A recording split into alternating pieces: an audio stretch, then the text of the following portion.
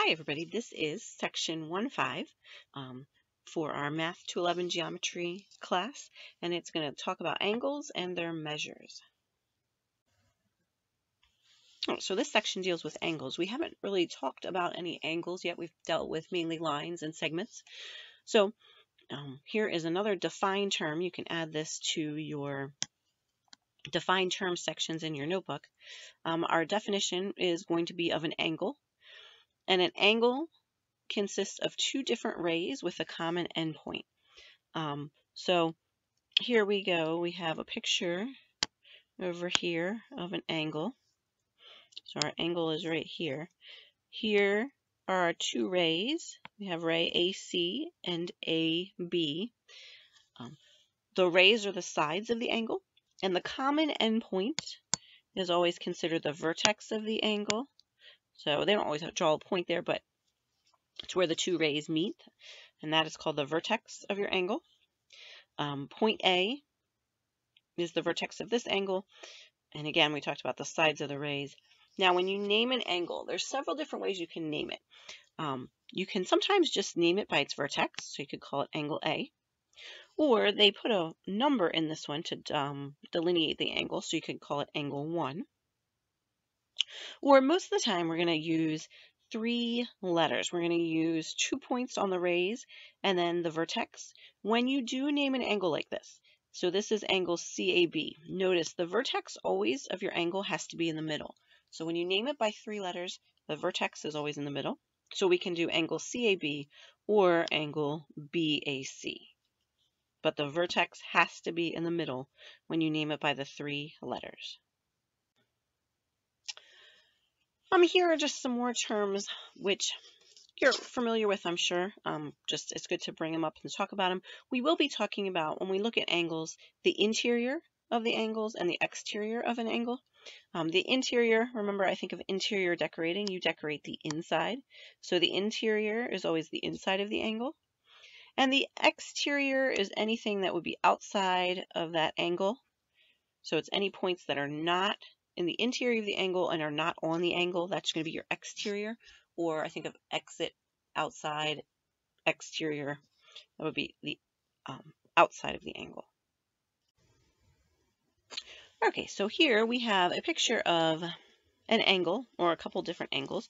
And I want you to take a second, see if you can tell me how many different angles are in the diagram. And then using, on your notes, write 2 other ways to name angle 1. And pause the video while you do that, and then come back and we'll go over it.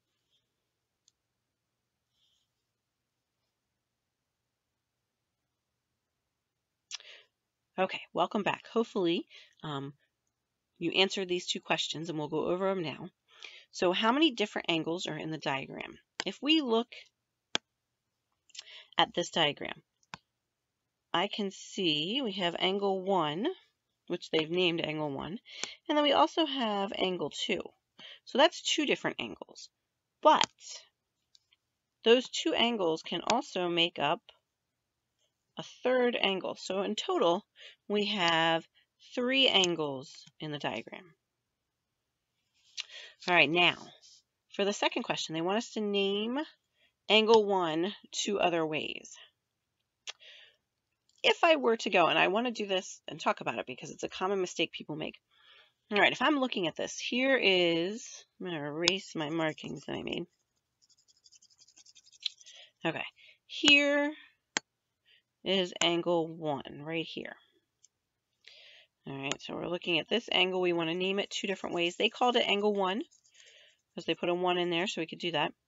Now, if I name it one way, if you said angle P, it's a good start, but it is not a correct name for the angle because angle P, because we have 2 adjacent or connected angles here, I do not know what angle they're talking about if I just say angle P. So in this case, this is a time where I said we would have to name it by 3 letters. So angle P won't work, but we can call it angle MPN, or we can reverse it, and we can also call it angle NP. PM.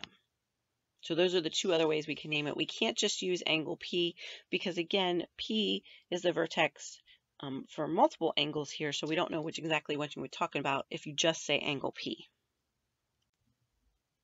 Okay, so here we're going to talk about measuring angles. And again, this is probably a review for you guys, but a lot of you are education majors, so you'll be going into the classroom.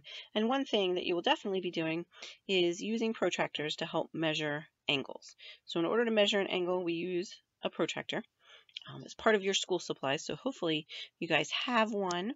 And attached to this lesson is a sheet of angles that you can print out and practice measuring.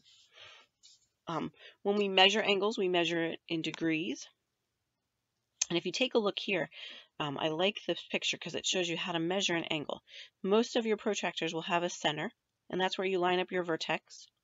And then you pick one of the two rays, and you line it up with 0 on your protractor. And then if you notice, mine has two sets of numbers.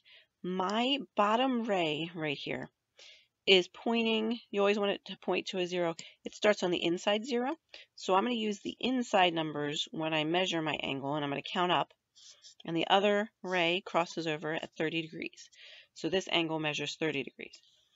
If I were measuring an angle, and I started with my vertex here, and my bottom ray went to the left, that means my 0 is on the outside. So when I'm measuring my angle, I would use the outside numbers, and this one would be about, I would say, 52 degrees.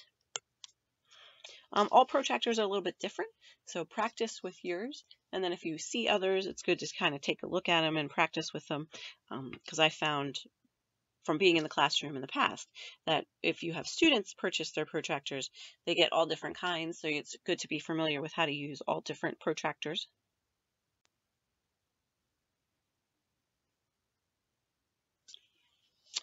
So here they have the protractor postulate, which is similar to just finding the distance here. So anytime you have an angle, instead of matching it up to a number line, we're going to match it up to parts of a protractor, and that's how you can find how many degrees your angle is. So here, and again, we always start at 0, so this one really don't need the absolute value as much, but ray AB is 0 degrees, and ray CA is 125 if we use the inside, so the measure would be 125 degrees. Here we are just reviewing how to classify angles. Again, this is a good review for everybody. We have different types of angles. You have an acute angle, which again, they say, oh, it's acute, it's cute. Think babies, puppies, they're cute because they're little. Acute angles are always between 0 and 90 degrees. So they can't be 90 degrees, so they have to be between 0 and 90. If you have an angle that measures 0, it's not an angle, it's a line. So it has to be between 0 and 90 degrees. That would be an acute angle. And then we've already spoken about right angles. Right angles equal only 90 degrees. Next we have obtuse angles. And obtuse angles are between 90 and 180. So they have to be between 90, greater than 90, but less than 180 to be obtuse. And then our final angle, this one we'll talk about quite a bit, is a straight angle, which is going to be your straight line. And a straight angle, if you have that point in the middle to make it two opposite rays, is always going to equal 180 degrees. All right, so here we're just looking at the protractor, and they want us to find that little M there stands for the measure of angle RQM. So if I am looking, here's R, here's Q, and here's M. So if I highlight it, here's the measure, or here's angle RQM.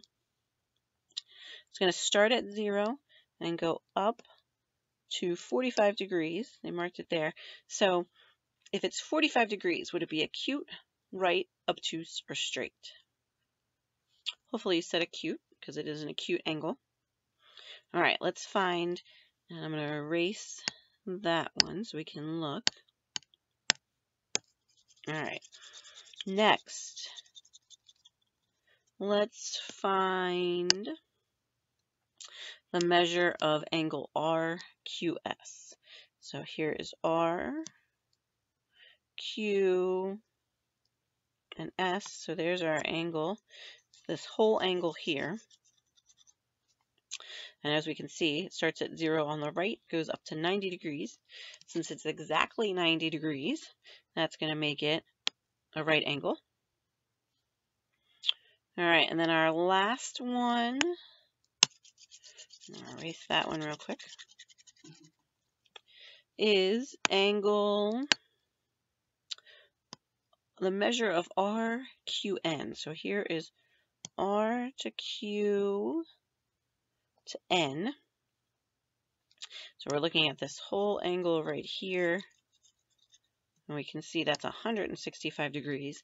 So that's going to make that an obtuse angle.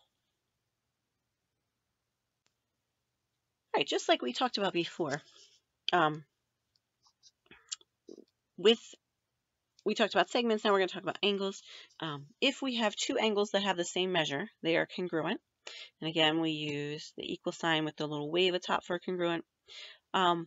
If we have congruent angles, we will mark them with arcs. So a lot of the times you'll see angles marked with one arc, it means they're congruent, or if you have two arcs in each angle, that means those angles are congruent. Again, knowing the difference. If we are talking about the measure of an angle, and like right here, they told us each angle is 30 degrees. So then they become equal because we know a number to it. And when we write them as equal, we put a little m, so lowercase m, so it would be the measure of angle A is equal to the measure of angle B. When you do congruent, if we just know that they're the same because of arc marks, it would just be angle A is congruent to angle B. You don't need the little m, and you need the congruent symbol. Okay, so here they give us a picture, they give us some different angles, and they just want us to answer the question. So take a second and look at the picture, answer the questions, pause the video, and then when you come back, we'll go over it.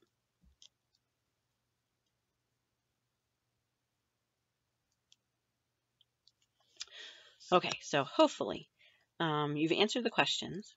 So here we are talking about the measure of angle C. If the measure of angle C is 45 degrees, they want us to find D.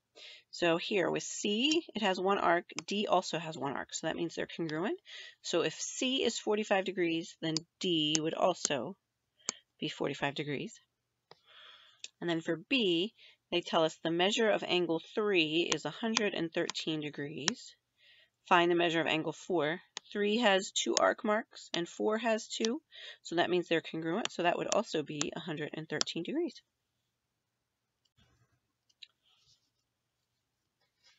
Next, we have our last postulate that we will look at for this section, and it is our angle addition postulate. It's very similar to the segment addition postulate, and basically what it says, if we have P on the interior of angle ABC, so basically we have ray BP here, and that's dividing up this large angle of ABC into two other angles. Then if I take the measurements of the two smaller angles, so if I take the measurement of ABP plus the measurement of PBC and add them together, I'll get the measurement of this entire big angle. So let's just do one practice problem using our angle addition postulate. Here they tell us that angle DEG is a right angle. So automatically you should say, okay, right angle, I know that that is always going to be 90 degrees. And they want us to use this information to find the measure of DEF, angle DEF, and angle FEG. So I know that angle DEF is equal to 3x plus 5. And if I add the other angle, FEG, it is 10x minus 6. And together, they form 90 degrees. So we're going to make them equal to 90. Now I just need to solve my equation. So I'll simplify it first. 3x plus 10x will give me 13x. 5 minus 6 will give me a negative 1. and it equals 90. So then we will add 1 to both sides. So I get 13x equals 91 divided by 13. And we get x is going to equal 13 goes into 91 7 times. So now I have x, but I'm not done because I need to find the measures of these two angles. So I'll take my 7 and go back and plug it in. So I will do 3 times 7 plus 5. So it's going to give me 21 plus 5, and that'll make it 26 degrees for angle DEF. And then the other one, we'll do 10 times 7 minus 6. So we get 70 minus 6, and that's going to give me 64 degrees. Then again, you can check it. If I add 26 and 64, it will also give me 90 degrees, which is what my two angles add to. That's it for section 1.5. Have a great day, guys.